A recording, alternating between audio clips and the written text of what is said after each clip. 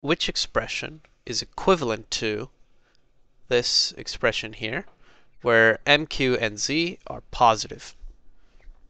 So we have this giant expression, m to the fourth, q to the fourth, z to the negative 1, times m times q to the fifth times z to the third. Okay, so this is just a rules of exponents problem.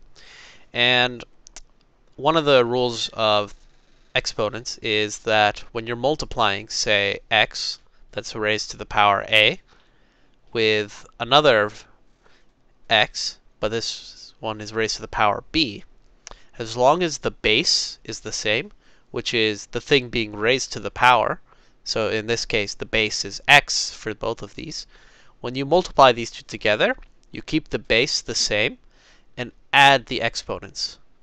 So here x to the a times x to the b is equal to x to the a plus b. So if we had numbers, this would look like, say you had 2 raised to the third times 2 raised to the 2.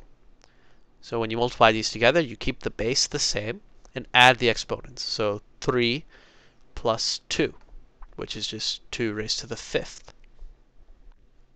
So that's how you multiply exponents together, or bases raised to a power, when the bases are the same. So we'll do the same thing here, and we'll just look at which ones have the same bases and add their exponents.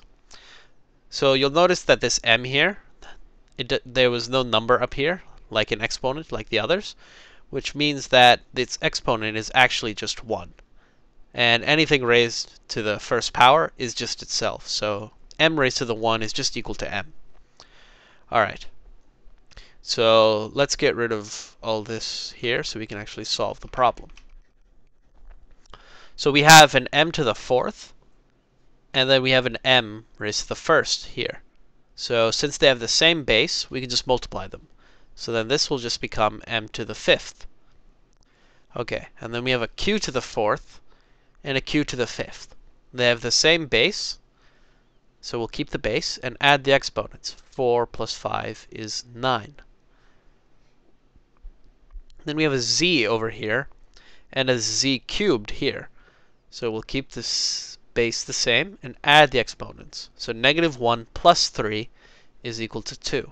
It's the same as 3 minus 1.